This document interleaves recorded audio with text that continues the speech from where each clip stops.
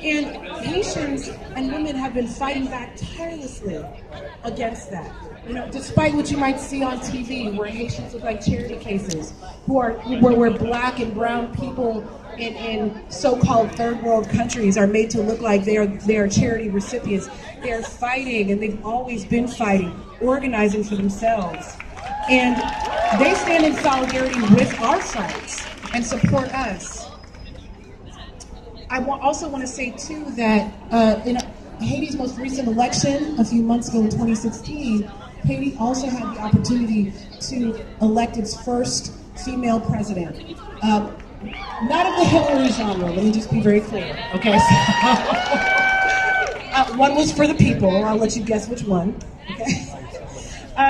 But what happened is that our government, once again, subverted these efforts.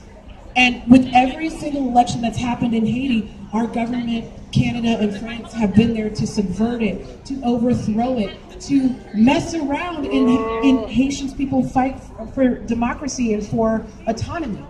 And so what I say today is that it's interesting the parallels that are now going on, where Haiti is under occupation and dealing with authoritarian governments, and we're also dealing with an authoritarian windbag, quite frankly, that we have to take on as well. So I say that to say, and to wrap up, I'm so honored to see everyone here, because as we fight for what's going on in Oakland and for what's going on in the US, let's remember all of the struggles and our connectedness and everything that we share with the people of Haiti and the people throughout the world, because we can learn so much from each other's struggles.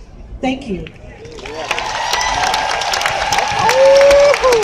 Alright, I want to thank you for sticking it out. I know it's starting to get cold. We got 2 more really kick-ass speakers, and then we're going for a walk.